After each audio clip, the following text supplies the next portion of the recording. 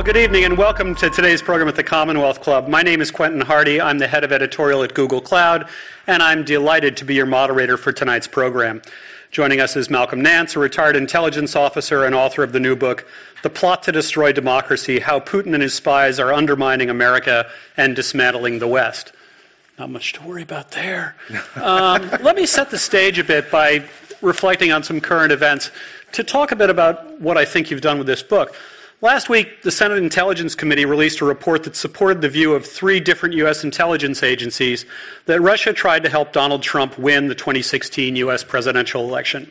Senator Mark Warner, the Democratic vice chairman of the committee, said the Russian effort was extensive and sophisticated, and its goals were to undermine public faith in the democratic process, to hurt Senate Secretary Clinton, and to help Donald Trump. Now, if you missed this news, it's no big surprise. It received relatively little attention, possibly because it was released on the eve of the July 4th holiday for some reason. And it might also have been because the conclusions and the action, there was no call to action to speak of, was oddly thin against the magnitude of the charge. A foreign adversary had effectively attacked the centerpiece of our democracy. It may be that this shocking behavior is now the worst thing that can apparently exist in our public discourse. It was old news, as if only the latest and most novel outrages matter anymore in our high-velocity information world. Or perhaps we could retreat to complacent cynicism. Well, they're our enemies, what do you expect? Or finding other easy conclusions. Of course they did it. Putin hates Clinton. Old news again. Or they were testing out the cyber. They wanted to make us cynical about democracy. That's good for authoritarians. It's something he does. Let's just move on. Our guest tonight does not want to move on. He wants to go deeper. And his book, The Plot to Destroy Democracy, posits what the senators affirmed. Russia interfered with our election, and it's only part of a much longer and more pervasive attack being waged on the West, and in particular on the United States. He takes us through the history of Russian disinformation campaigns, Putin's close associates and their ruthless philosophies of power, their new method of hybrid warfare that Russia has been developing for over a decade, and the employment of witting and unwitting actors in the West, including the right-wing nationalist movements across Europe, and quite possibly our president. A former intelligence agent, he builds his case in much the way a national security analyst would, with a combination of history, methods, motives, facts, and likely suppositions. And when he puts all of the fragmented stories we've heard about Russia's behavior in one place, the conclusion becomes compelling enough to make at least one reader wonder how bad a corner we might be in. Well, thank you for that, Malcolm Nance. You're welcome. Don't read it in the daytime, nighttime. Let's start a little bit with your intelligence background, because I think it really is key for the kind of book you've written here. Sure. Talk a little bit about what you did in the defense intelligence. Well, I came from the naval intelligence world, in particular cryptology, and this is where I get a lot of flack. For those of you who probably see me on MSNBC, people say, well, you're an Arabic interpreter, you're an Arabic linguist. You're the guy who puts the headphones on and, as we say in our business, does something. And which everyone who knows what I do now goes, oh, yeah, I know exactly what you do. Yeah.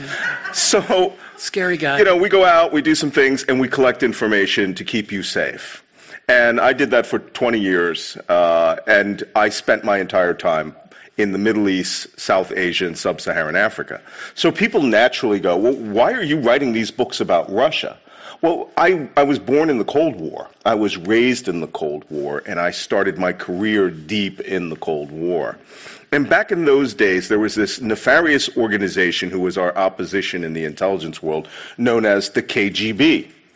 And the KGB, for you young kids, is this organization, this Russian intelligence organization now, that was all-encompassing, a Soviet intelligence organization. They were Soviet communists. And I find that I really do have to explain that to people. Because some people say, well, wait a minute, the KGB ceased to exist 25 years ago.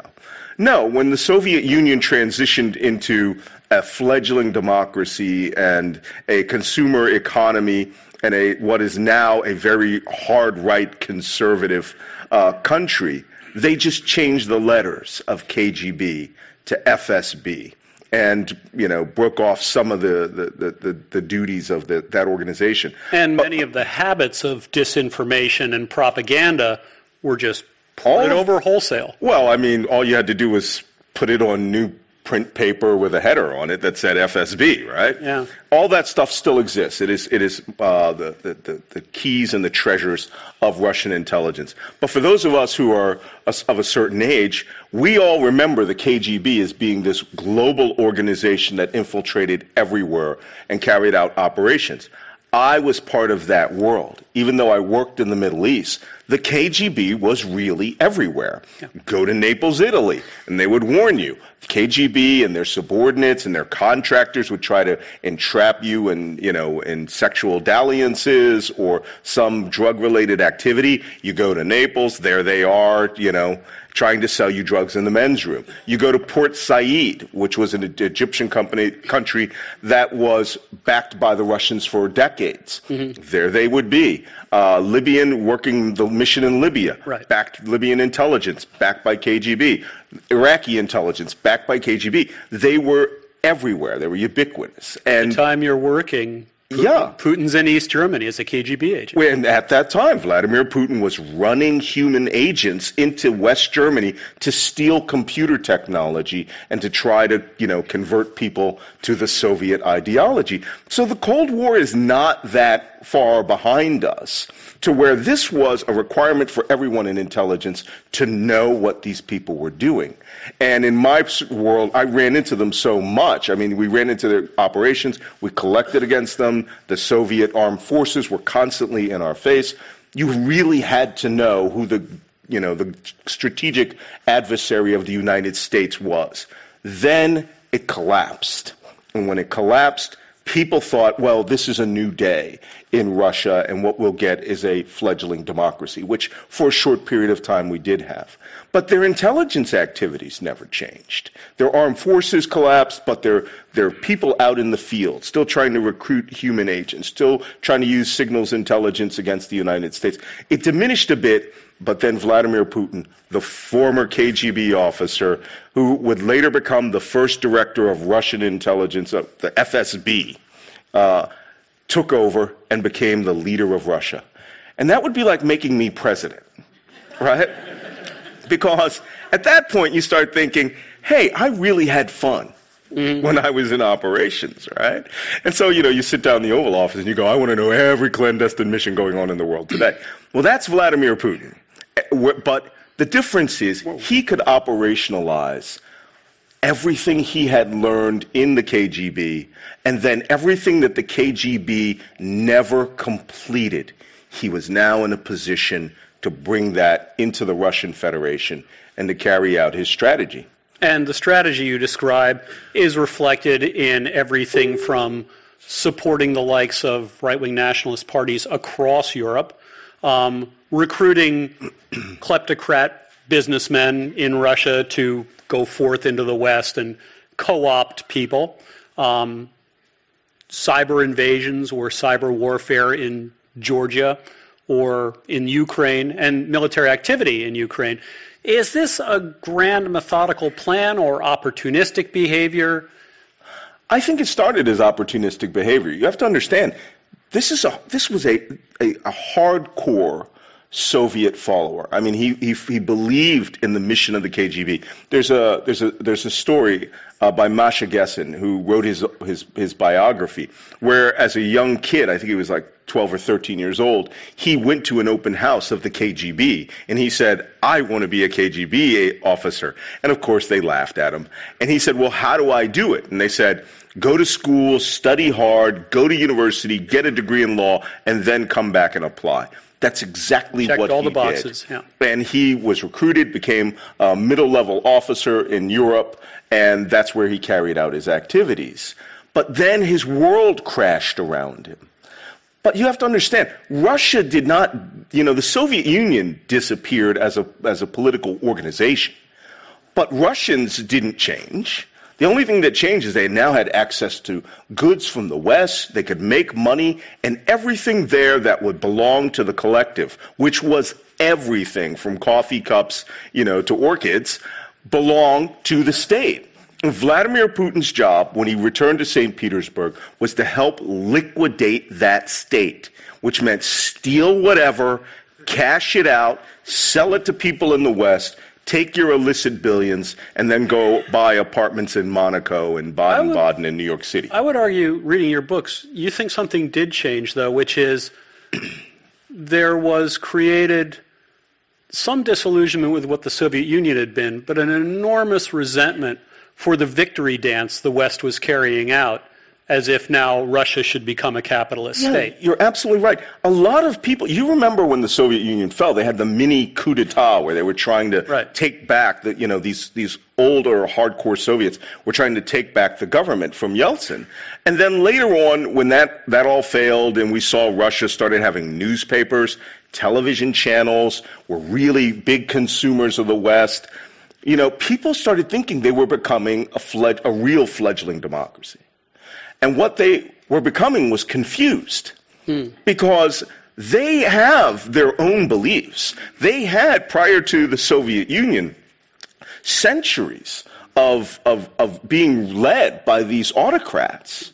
And in fact, Tsar Nicholas I had a national motto of orthodoxy with the Russian Orthodox Church, orthodoxy, nationalism, autocracy.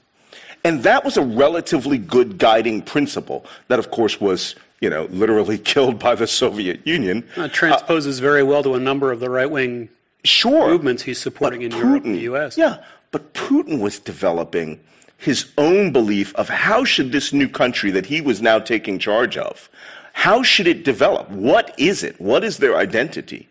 And I think he found a lot of comfort in Tsar Nicholas's motto. But I think he added another factor, because many people in Russia were getting insanely rich. And anyone who would go along with Putin and Yeltsin at that time could keep their money. But when he became president, he realized he had to be a real strongman leader. And anyone who crossed him, the easiest thing to do was to act like the Soviets. You nationalized their assets, you seized them, and you had other oligarchs, super rich, buy them out and get rid of them, to the point where no one was making real, billions in Russia without his say-so. Right. But more importantly, he made sure that every oligarch had a KGB or FSB officer on their staff. It's almost as if he jailed Khodorkovsky to show one outlier what would happen. Well, he absolutely did, and seized all of his assets. Yeah. And everyone else got the message. This is how he took over the city of St. Petersburg when he was up and coming.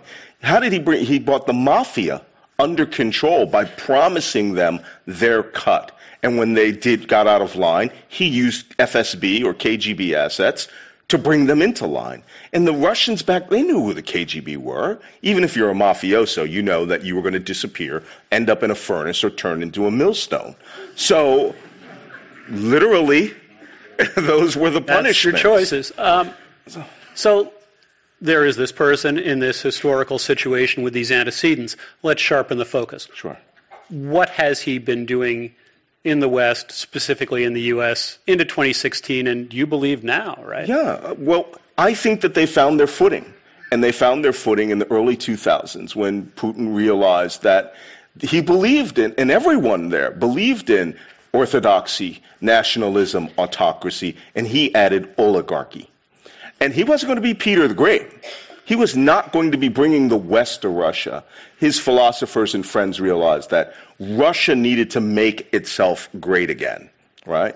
And to do that, if that sounds familiar. Yeah. Hats available at the gift shop. It isn't an original phrase, and neither is draining the swamp, which came from a philosopher of Putin's, Alexander Dugin.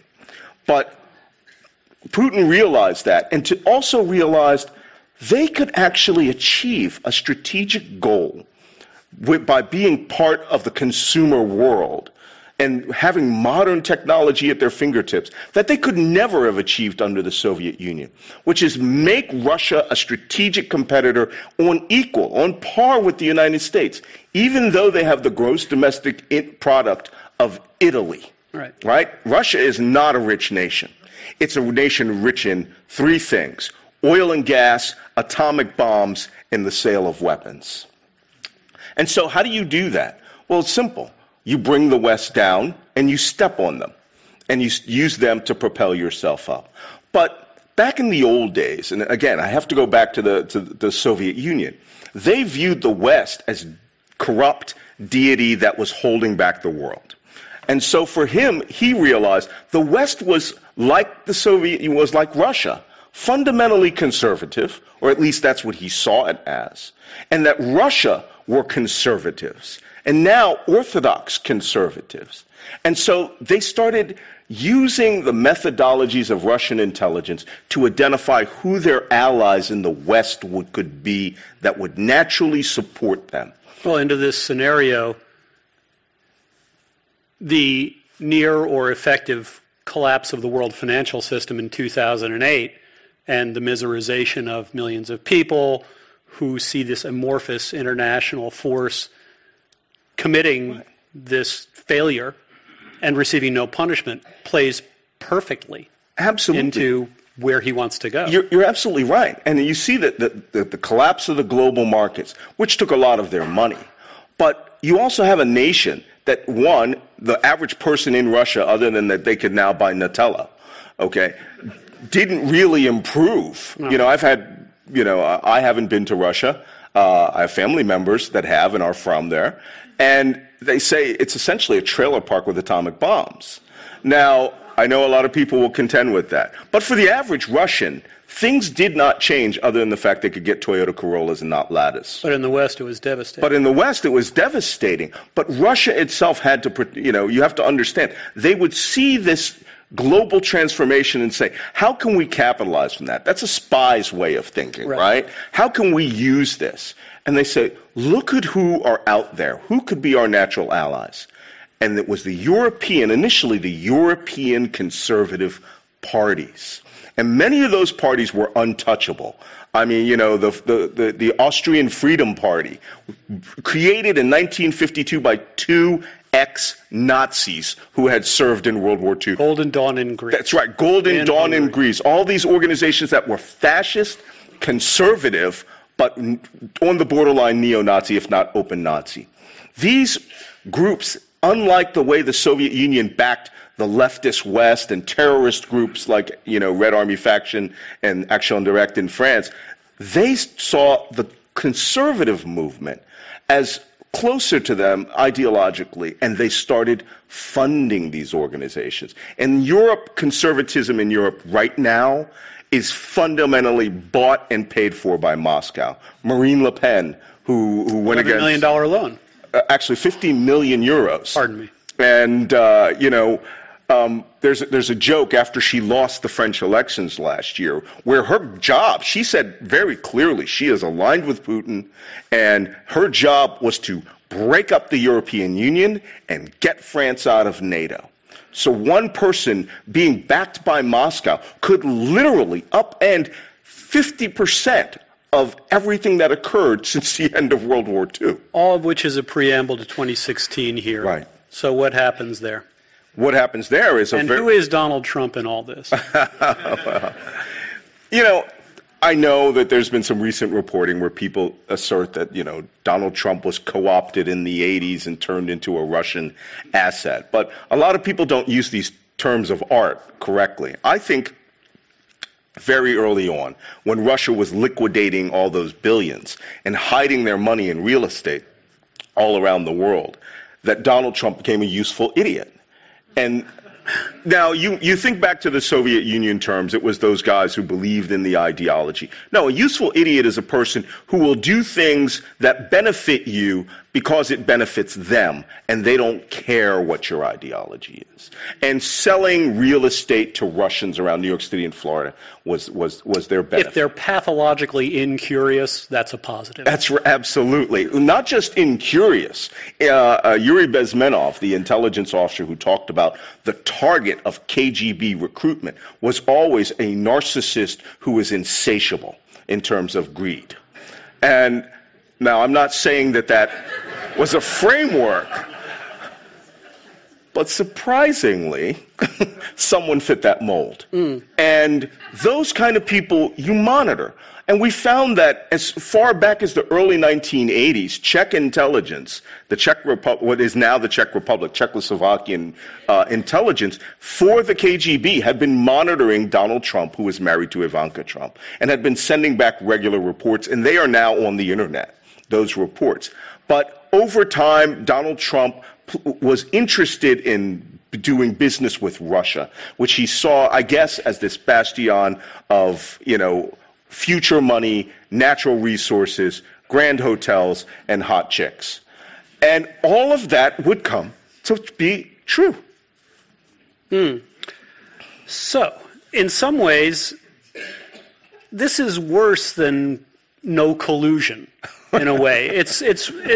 No, you're positing that there's a kind of, that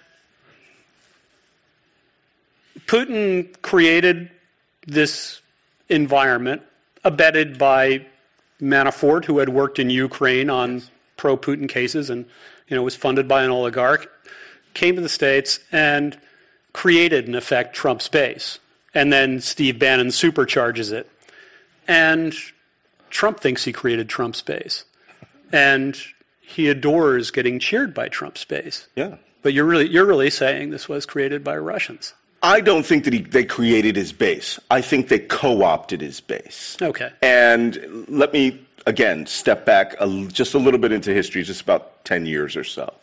While Russia was finding its footing as a center of conservatism in the East, you might recall that a lot of people, certainly once Barack Obama was elected in 2008, were saying that Russia was more of a Christian conservative nation than the United States. There are politicians on record who have said Vladimir Putin is a stronger leader than Barack Obama will ever be. And they saw the election of Barack Obama as this cultural anathema, a breakdown, which they saw on par with electing Osama bin Laden as president of the United States. And I literally have had people say that to me, that he was no better than Osama bin Laden with regards to running the United States. When you have a mindset like that, it's very hard to get a person crowbarred out of that mindset. And so the Russians saw this, but like all good James Bond villains, they also saw that having this enormous pool of insane amounts of money could buy anyone. And if you recall back to those old films, all right, Hans Ernst Blofeld, he had a giant... $1 million. Yes, $1 million, right? He had a giant $1 million yacht. He had, bikini-clad women everywhere. He controlled the global undergrounds and all of those things. It's ridiculous, but the Russian oligarchy literally reflects that character. And that money was going everywhere, and it had created a global elite that were spending money wildly around the world. And anyone who was anyone wanted to be part of that scene, wanted to go to Ibiza with 65-year-old guys and hang out on a $100 million yacht, right? And so with that, you saw American conservatives saw their money and their strength of an autocratic leader. And Putin's own fixings, where he made the image that he was now the protector of the Russian Orthodox Church, right? Because when he became director of FSB, the first thing he did was renovate the church next door to their headquarters and torture center on Lubyanka Square. And so American conservatives, starting with the fringe, started seeing Russia as a center of Christian conservatism. And then Russia started feeding them that image. And starting with organizations like the National Organization of Marriage, an extremist group that was listed by the Southern Poverty Law Center as a hate group. And they started carrying out a co-option where they were using American hatred of Islam on the extreme right as their avenue in. And they started holding these protection of Christianity conferences to the point where now Franklin Graham attends these every year, and to a certain extent, Christian evangelicals saw Russia as a natural ally in this global clash of civilizations against Islam in its entirety. And the Russians used that to wedge their way into American conservatism. That and guns. It's a very compelling thesis, and Trump becomes the spokesman for this. Trump becomes elected. There's a little cyber activity that helps him out as well. He is now the president. Now, you're an intelligence analyst by training, and I'm going to assume it's a little bit like journalism at its best, which is you build the thesis, you try and put all the facts together and see what is an effective story that matches this, and then if you're really responsible, you wonder if you're wrong. Sure. You know, that's the pleasure of it and the duty of it, is to wonder if you're wrong. What have you traveled through that makes you think you might be wrong, and what leaves you confident that you're right? Well, this is the difference between journalists and spies. We generally don't think we're wrong at the end. I school you a little bit on journalism, friend. No, you think. They don't either. See, you think you're wrong. We know we're not. Okay. So. Very solid, because there have been so many successes. Well, usually those successes are by those failures are by the consumers of information who never take our advice. Right. Iraq chemical weapons, for example. I'm learning a lot about your business here. The intelligence community did not say that they had what George Bush said. Okay. So all of that being said, what we generally do is we will line up the numbers, and it's a very empirical community. I mean, we don't like people manipulating what we give them. It is what it is, you know, and as the old motto, you know, from the Bible says, the truth shall, you know, set you free. After we have analyzed it, done an imagery analysis of it, put signals intelligence onto it, and have actually got a copy of their plans and orders, then the truth will set you free. Okay? That's the difference between us and journalists. So, and then we try to kill somebody at the end of that. You know? In fact, we only have an hour, but yeah. So that being said, that's why we came to the community and myself, my previous book, Plot to Hack America, on the exact same day, turned in the exact same analysis of the Russian hacking. Right. It could only be this. Right. Now, can we say we have doubts? Yes, and we put those doubts in there and we quantify them. Are they 50%? Are they medium confidence or low confidence? The community came out with high confidence. We kill people with drones on high confidence. No, doubt is high confidence that this occurred. And we don't play games with that. And what we expect is the consumer to now use it in the defense of the United States. I think doubt is absolutely necessary if you're going to take reality seriously. Sure. You never know everything. Absolutely. But you would leave your case about Putin in the West and the actions of Trump in a state of confidence, high confidence, near certainty. Where would you put this? I personally would put it at very high confidence. Okay. And very high confidence is just not a rating that we use very often. That means that we have a copy of your plans. Let me just go straight to it then. You sensitive types, cover your ears. Are we screwed? We're so screwed. No, but there's a bar after the show. But be of good faith. I mean, what do you expect the Mueller report, the indictments so far, and possibly in the future, to do to this situation? Well, let me first characterize our screwedness, as we would probably state of screwedness. Yeah, that's right. Well, term of art. We are at a point where the people who are put into play what they want done for their own personal use, for their family use, and for a strategic adversary who understands that they can now realign the world. And we are literally, today, certainly when is Wednesday, when the NATO conference, you are going to see the indicators of the realignment of the world. Yeah. Where the poles will move away from the Atlantic Alliance, Washington to the European capitals. You've already had the German foreign minister say, we got to work on Plan B. Yeah, well, Plan B is NATO without America. Yeah. And Donald Trump has, I think To be followed by a tete-a-tete between Putin and Trump. Yeah, well, I mean, he's got to go get counseling after that. So, I mean...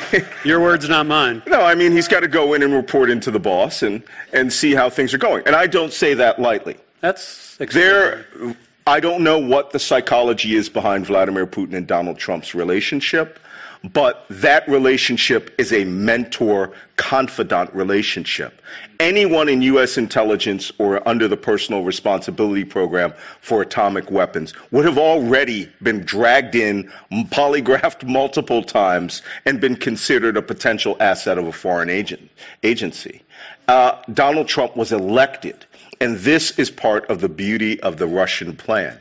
If you want to change the polls in the West, the communists tried to rig elections, but they did it with printing presses and leaflets. It just didn't work. Now you can literally frame the mindset of an entire nation, and they have operational doctrine on how to do that in information warfare to where you think eliminating your constitution by vote is a good idea. Right. You destroy democracy by using democracy. It's been and done Europe before. has been the test bed for this. It has been done before. I do want to end on a more positive note about how we might awaken from this nightmare, but we have a healthy inventory of excellent questions from the audience. You probably are still in touch with your old colleagues. Has the quality of the intelligence we're getting from our allies changed? Has it degraded? Do they no longer trust and work with us the same way? Well, I don't know. I wouldn't know at that level. That's a John Brennan kind of question, right, who's briefed regularly. And he would. Do they trust us the same way, though? I think that at a tactical level, operating between Defense Department and at the day-to-day level of sharing information about terrorism and general activities as part of our NATO treaties, yes, they treat us the same way. Now, national level intelligence between national leaders, where Emmanuel Macron may have some information about Vladimir Putin, I don't think that they would share that at all. They'll look out for their national interest. Wow. You are listening to the Commonwealth Club of California.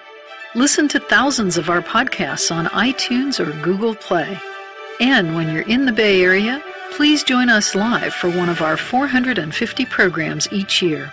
You can find us online at commonwealthclub.org. And now, back to our program. So, as a long-term PSYOPs guy, how does one counter a bully? How does one deal with the kind of attacks a person like this presents?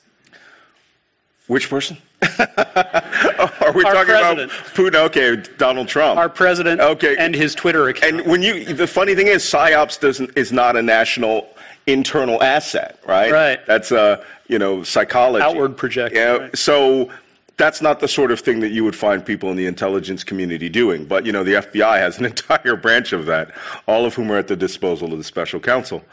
So this being said, you have a national leader that has now been duly elected, and there was an election, and the result did come out the way it came out.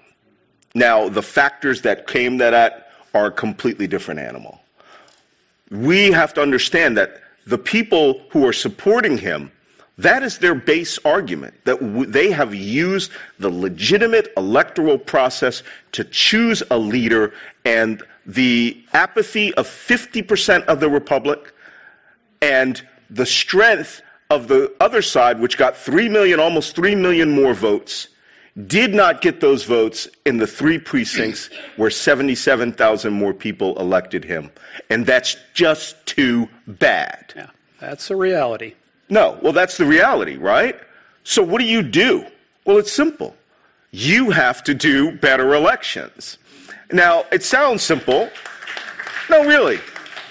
But let me tell you something that I understand that Vladimir Putin may have given advice to the White House. I had this joke in the book that there's a RAT in the White House. And RAT stood for Russian Advisory Team. Because Donald Trump appears to literally have the checklist of Vladimir Putin and how to solidify a nation into autocracy.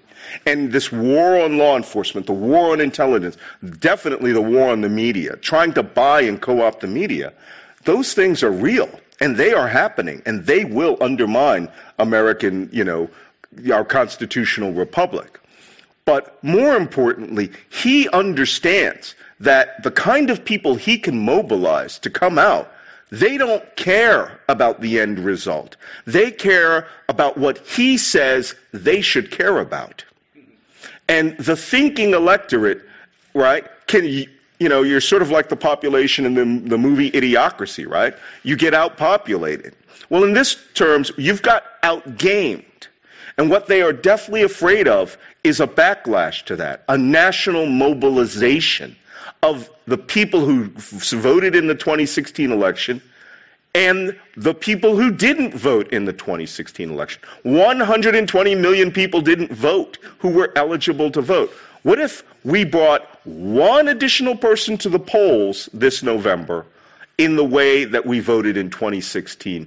Well, there would be more than a landslide. The nation would recalibrate itself to the actual numbers that you see reflected in opinion polls, right? It's almost like a recruiting poster, a picture of Putin saying, I want you to be apathetic. Yes, absolutely. And they do. All of these nefarious activities. I want you to feel out on defeated. The internet. I have a good friend of mine on the internet who's a well-known Twitter author, and she wrote today she feels beaten. Yeah. She feels run down. And I have to constantly say, look, this game's only going to get better. Start investing in popcorn stocks. Because what is coming is a point in the nation's history which will truly be historic. You are all living in history. You're talking about the afternoon of that Mueller releases his report? Well, I think something like it? Or something like it. And it may not be the report. It may be the arrest related to that report. Some sort of things which give you an indicator as to what kind of freight train is coming. I've heard from people who know Robert Mueller, and one of the little anecdotes they say is Robert Mueller has one hobby, and that is putting people in prison.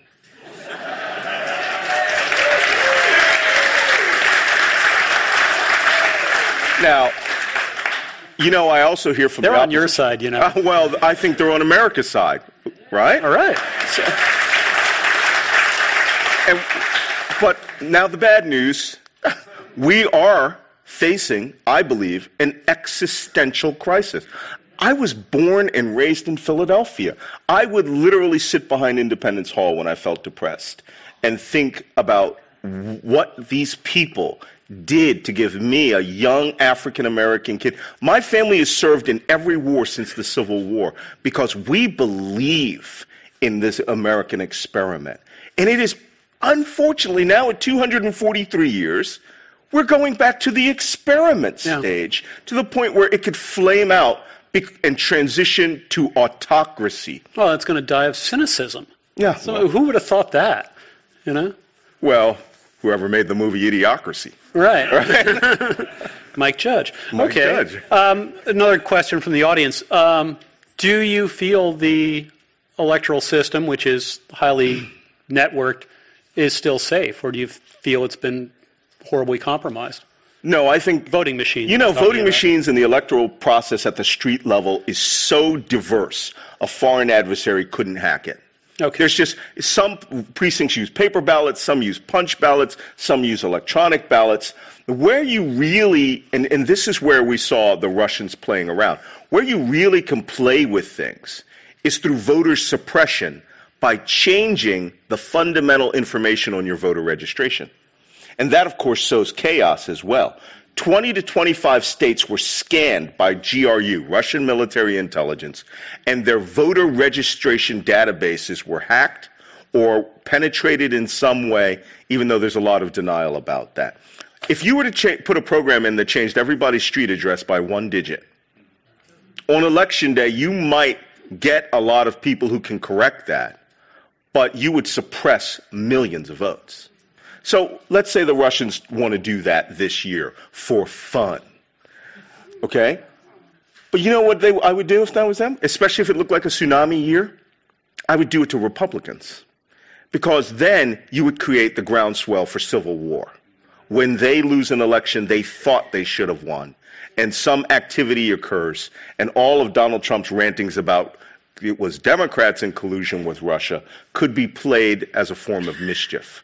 That would be the grounds. Well, that would be actually grounds for a lot of action on the street.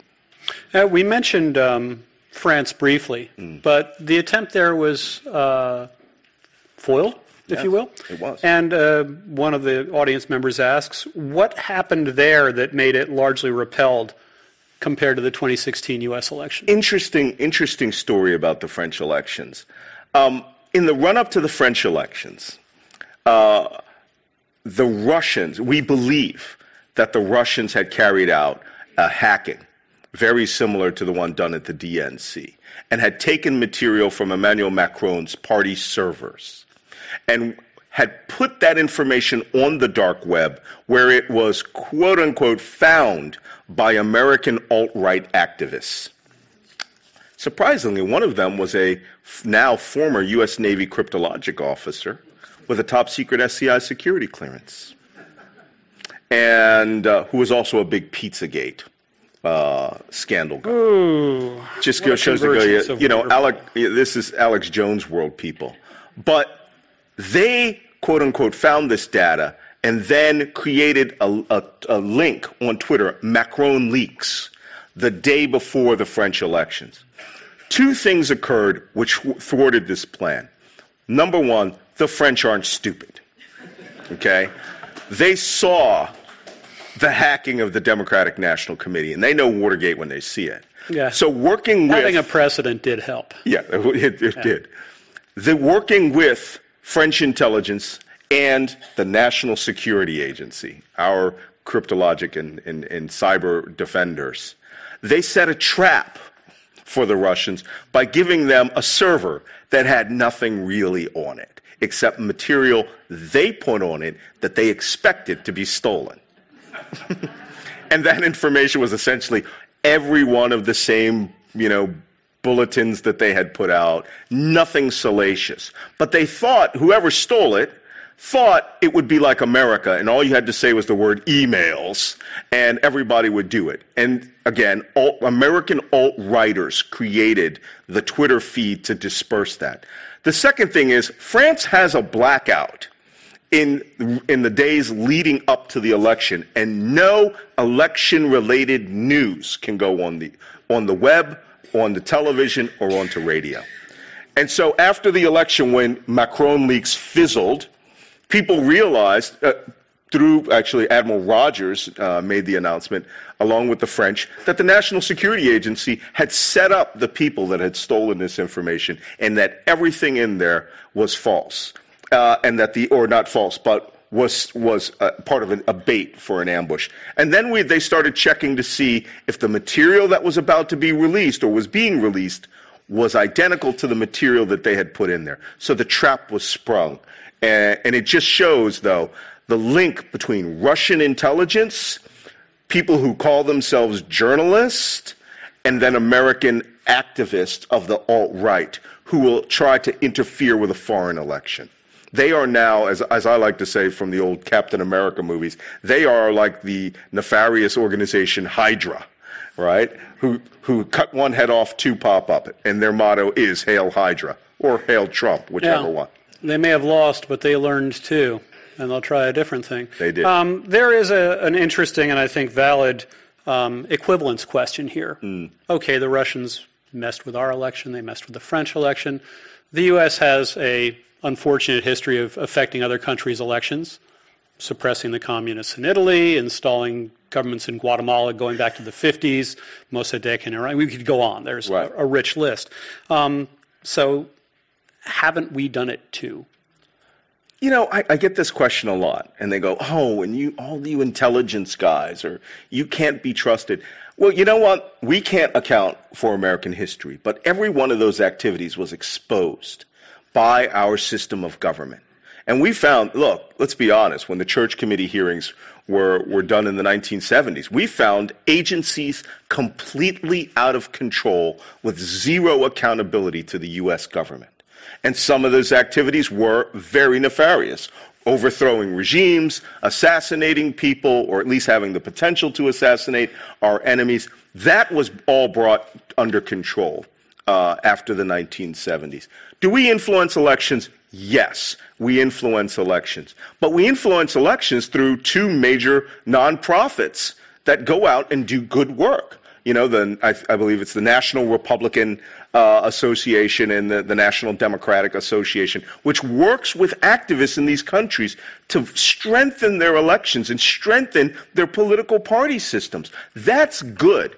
And American democracy is fundamentally good, and we eliminate the players. What we don't do is go to Los Cruces and find the most virulent of nerve agents ever created in the history of America and go around and poison people in our allies' nations. We don't do that. We don't come in and fundamentally choose a person and decide that that person is going to be our candidate and then craft a meta-narrative around an election and then convince the American public that that person is our choice and he's the one that's going to help things so that he can dismantle the entirety of the NATO alliance since 1949.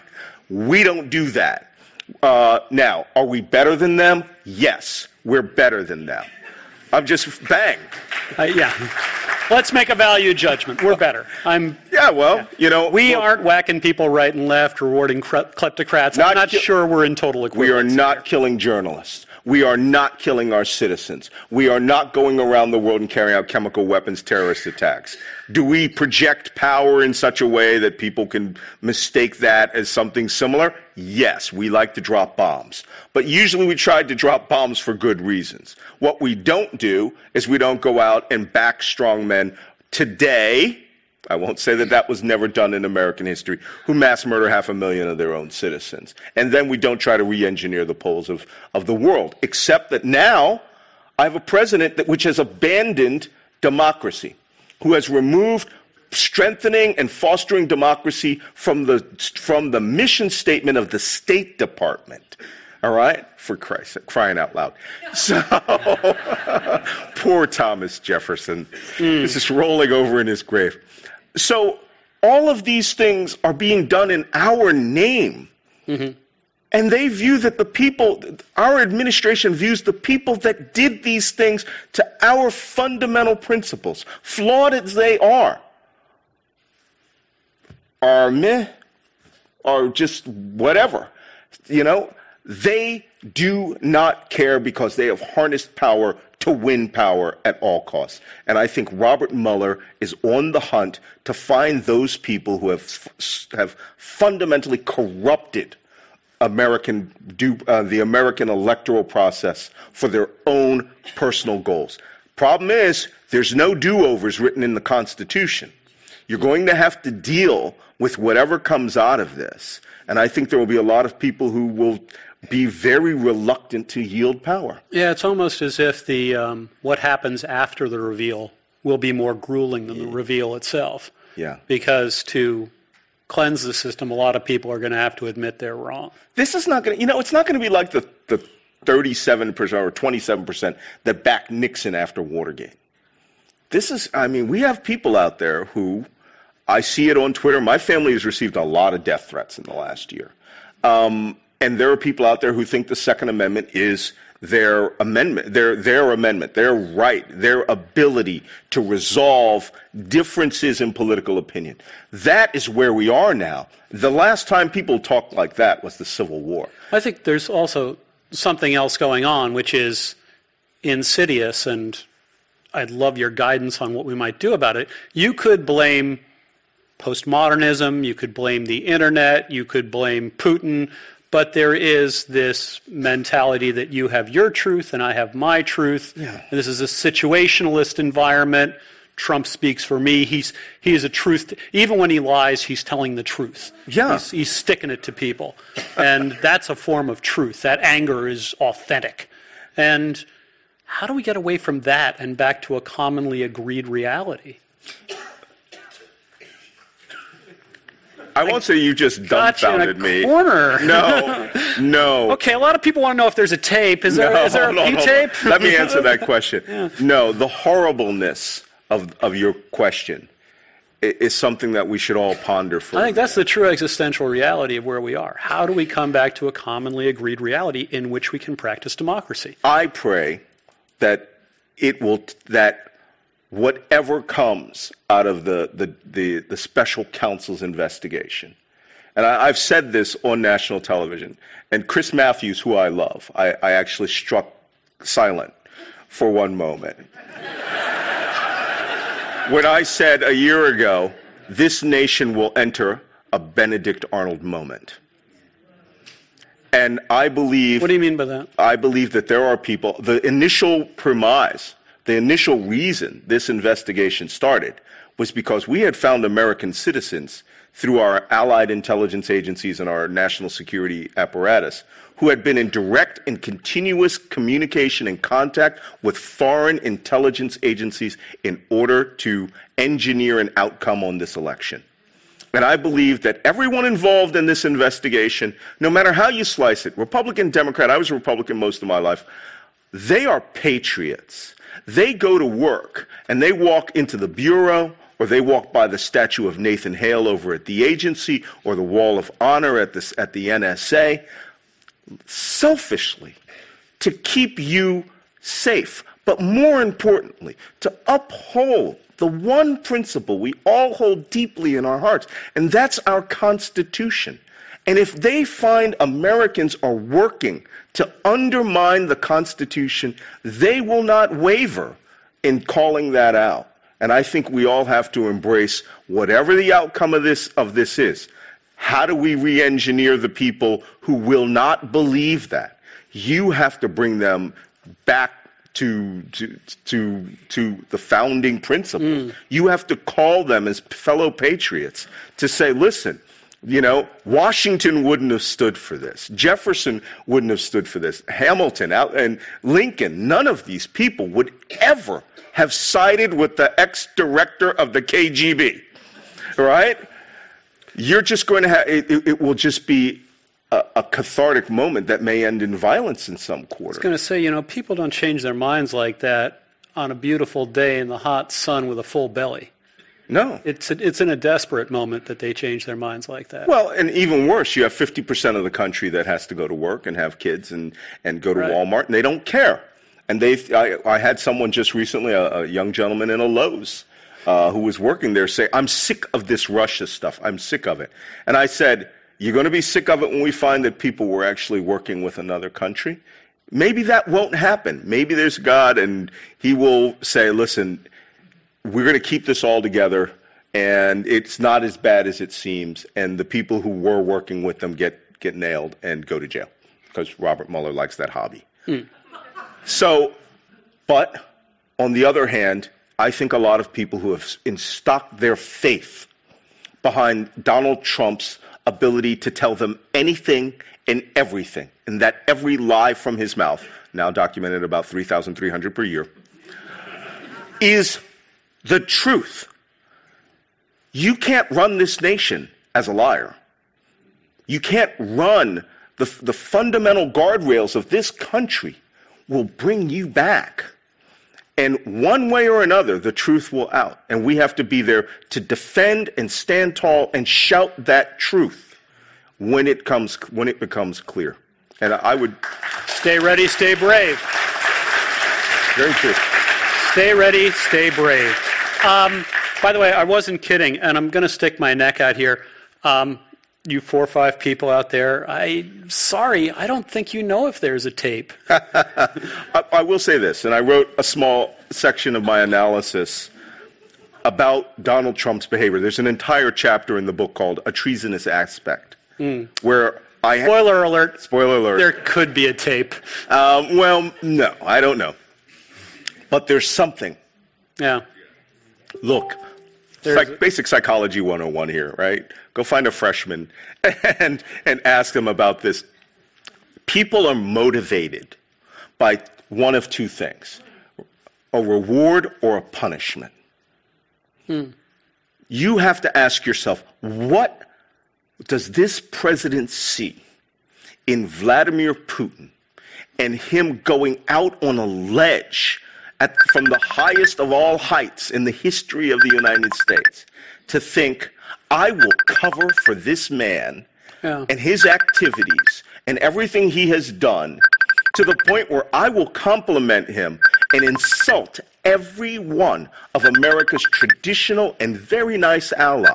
In Montana last week, he criticized John McCain, made fun of George H.W. Bush, a nonagenarian former president, and criticized NATO, and then said there's nothing to worry about Putin. Like, yeah. Why even go there? Yeah, the KGB. You're in Montana.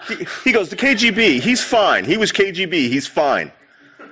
It's like, that's like a tell, you this know? Kind of operant play cards with this guy and just say KGB and see what he does. Yeah, but this is where, I mean, you know, when I was in the military, I was an instructor at the Navy's Survival, Evasion, Resistance, and Escape School. And I ran a terrorist and hostage survival program. Mm-hmm. And, you know, people talk about Stockholm Syndrome. Stockholm Syndrome is a defensive reaction to the captivity of being a hostage. Okay? Yeah. This is not Stockholm Syndrome. These people are willfully going into this, and only someone who's an expert in cults could explain why they will accept any lie, anything that even appears to be, no matter how detached from the truth and reality it is now theirs, and they embrace it. I think when you live in a world where people can manufacture realities and other people will cheer, it gets a lot easier. Well, you know, the Russians have created these meta-narratives that Donald Trump has absorbed when he went to that 2-hour meeting with the Russian oligarchs in 2013 at the Nobu restaurant. He came out spouting anti-NATO, anti-European Union, anti-globalization. You know, he actually says things, refers to people as globalists, as an insult. Yeah. I mean, we created globalism with World War II, dropping spam all around the world, and American consumer goods and Mad Men and all that stuff. These people... And the standard of living went up. Yeah, around the world. Yeah, it's really great. They have just glommed on to these catchphrases. They don't understand. Russia, they use the phrase Atlanticists. To be the people who believe in the Washington-European alliance that has kept the world safe, well, kept us from a world war since World War II. We are going through an unreality to a certain extent, has been manufactured. And you are looking at the finest product the Soviet Union had created and just couldn't execute because the speed of transmitting data wasn't perfected until really mass social media came in and created a viral vector for an information framework that is an unnatural construct that you can surround yourself in and feel good. They can't make cars anybody wants to buy. They can't make soda pop or movies or anything else that export very well. But cynicism... They got that one down. Yeah, and, you know, the funny thing is people say, well, Malcolm, that's fascinating and it sounds crazy. And I say, yeah, well, you know, this was written down by the Russians. They don't just, you know, they have formulated this, creating meta-narratives and new realities for you to absorb through social media into their strategic military doctrine. And I actually have a quote here from a book called, a Ukrainian study called Fog of War, Russian Strategy of Deception in the Conflict in the Ukraine. And it says, the stages of shaping a perception management campaign around an opponent after applying force, or in peacetime, a lack of force, can be achieved in 4 major stages. 1, by assisting the opponent's formulation of an appreciation of the initial situation. So in other words, they will give you their opinion of how the world is. Let's say Russia justifiably invaded Crimea because everybody there speaks Russian. Does that sound familiar? No. Yeah, because the President of the United States just a couple of weeks ago, when trapped with a question, pulled out of his mind on the fly that statement. Those words were the official policy of the Kremlin to justify that invasion. It was put into his head in meetings with Russians, and when caught, because he's not a great deep thinker, that initial formulation popped to the top of his head, and he let it come out of his mouth. Number 2, shaping an opponent's objectives. Number 3, shaping the opponent's decision-making algorithm. And 4, by the choice of the decision-making moment. In other words, when you create a framework of information around your opponent. No matter what he does, go left, go right, if you can get into his initial decision-making chain, like running for president of the United States, which we know now, due to Konstantin Rykov, the owner of Channel 1 in Russia, Putin's propagandist, Donald Trump tweeted to him in 2012 that he thinks that he should run for president. And Rykov actually DM'd him, and as you guys know on Twitter, you have to be friends to direct message each other. He said, "How can we in Russia help you?" That occurred the night that Mitt Romney lost to Barack Obama. 1 week later, he organized Make America Great Again PAC, Political Action Committee. This did not happen in 2015. This was decided in 2012. 1 year later, the Russian Internet Research Agency is established. Donald Trump is meeting with the Russian oligarchs. And again, they shaped his decision-making algorithm. Everything from there. It appeared Russians knew Donald Trump was running for president, to the point where he was telling people, "Oh, Donald, if you would make a great president," and he would drop these hints. America didn't know till 2015, 3 years later. They created his framework. He is operating within it, and that's why he's going to go to the NATO summit. At the least, he might be neutral. At the worst, he may start thinking that America needs to start breaking things up. And Moscow would be quite pleased. And there are numerous actors around him. Sure. You could count his children, whatever. Oh, yeah. Senators, congressmen who have helped him, people like Manafort and Cohen. What is motivating them? I mean, there is many reasons. It may just be money. It may be at this point they're afraid of getting whacked, like people in the UK or people who contributed to the Steele report were. What do you think is why would a senator, presumably a patriotic individual, sign off on this? It's a really good question, because early on, last year when I was having discussions with some of my peers, and after I had written Plot to Hack America, which was the prequel to the Plot to Destroy Democracy, you have to ask yourself, why would Jeff Sessions have meetings with the Russians that he would lie about? No, lie. When confronted, he would say, "That never happened." That's not. No, Turned that's out not. They got a picture of it. Yeah, well, that's not co-option by an intelligence agency. That's a choice. Right? That's a personal choice. And in this world, if there's any one thing I know, and you have to remember, I worked at the National Security Agency, and I'll tell you a little spy story. We had a guy who worked at NSA who sold out a multi-billion-dollar special operation for $36,000. $36,000. To the point where one of the floors had to be completely torn apart and rearranged because the Russians knew everything about it. They knew every workstation, who worked there. All of us got repolygraphed. And he got it they gave him a Class C Mercedes, right? Yeah, or something like Low-end Lexus. Yeah, it's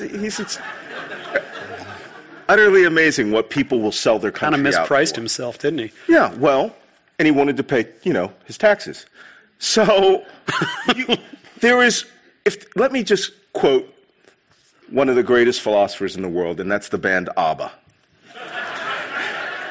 Money, money, money must be funny in a rich man's world. Yeah. That is the only thing that in our community we can explain it. It's not ideology. It's not about bringing together a great arc of American conservative Christianity and Russian conservative Christianity, though there are people who back that. It is not about fulfilling Samuel Huntington's and Osama bin Laden's clash of civilizations between Islam and Christian world. There are some people who believe in that. There has to be a pot of money out there that is so big that people would think, I will get through my time in this administration, use my time in this administration, and go out and collect my reward. Money, that is all it could be. And it's close buddy power. Well, I mean, we're talking about money that exceeds power because it now manipulates nations. Yeah. Bond villain stuff. Whoa. We have time for one more question. Sure. I wish we had more. Let me ask, about 100 years ago, this Irish writer said, "History is a nightmare from which I am trying to awake." You're saying history is something we need to wake up back into. The nightmare is the absence of history or an unwillingness to admit history. How are we going to do that? How are you personally going to do that? How should people in this room do that? What can we say to people who don't believe this is going on? What should we do?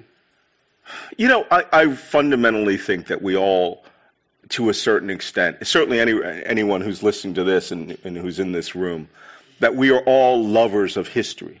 Because, and that the average person out there who believes in the 4th of July and, you know, the flags and the parades and, you know, misquotes the Star Spangled Banner, no, but they understand the fabric that we come from. They understand the clay that molded this nation. And I think that we have to bring them back to that. I argue all the time online, and I get people who confront me all the time, and they're like, well, Trump, Trump, Trump. And I go, okay, awesome. You know, and they go, well, Barack Obama was blah, blah, blah. And I'll say, but he wasn't backed by the ex-director of the KGB. And then I have to explain what the KGB is. So, no, really, we are in a period of American history where it is time for us all to embrace the core precepts of what this nation was built on. We are living history. Have anybody here seen Hamilton, the musical? That is a motivating weapon system. I will tell you, if I had to use a psychological operations tool, I would make Hamilton into a movie today, right? Lin-Manuel Miranda. And I would forget about the $500 tickets, and I would make sure that it was dispersed all across the nation for free to understand just what the stakes were. Where I grew up in Philadelphia, when I go to 5th and Chestnut and I feel sad about what's happening, I understand that I am the legacy defender, both which I did with my life and my family's life and my father's life. My niece was in combat off of Yemen last year against Iranian anti-shipping missiles. We defend this, and we believe that this fundamental foundation of this nation was built on the lives and the risk to the lives and the treasure of the men that walked into the building that would be to my right at Independence Square and said, we could die from doing what we're about to do. Right now, we are at a point in American history where I think we are all going to have to make that decision to defend this. And I say in my book, we have to adopt the motto of the United States Army. This I will defend. Now, you may not, look, you're not going to be defending it at Whole Foods, okay? There's not going to be a civil war, per se. But we are in an ideological war where half the country is apathetic. 1/3 of it really are misguided. Vlad wants you to be cynical. Yeah, Vladimir Putin wants you to be cynical. But the fabric of America is under attack. And now is the time for each of you to embrace that feeling that you are within history. History has its eyes on you. Because as I quoted from Hamilton, which I do a lot, and the last epilogue of my book, there's that scene where George Washington comes on the scene, and Hamilton is waiting for his hero. And Washington's words are, we are outgunned, outmanned, outnumbered, outplanned. We've got to make an all-out stand. And that's where we are. We are outgunned. They have done something which has never been done in the history of the United States. They have called into question whether we even believe what we are or who we are. Are you going to take that lying down, or are you going to mobilize and stand for it? I know what my choice is. I will risk my family, my life, and my treasure for this nation.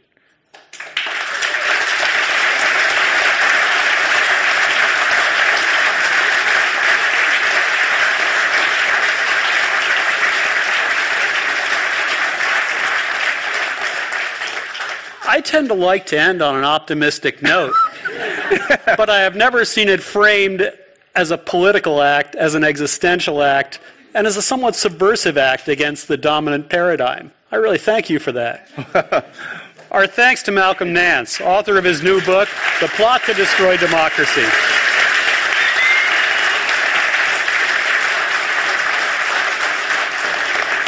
Say your book title again so people get it. The Plot to Destroy Democracy, How Putin and His Spies Are Undermining America and Dismantling the West. Thank you for joining us this evening. My pleasure. I'm Quentin Hardy, and now this meeting of the Commonwealth Club, the place where you are in the know, is adjourned. That was fantastic. That was fun. I enjoyed that. Thank you.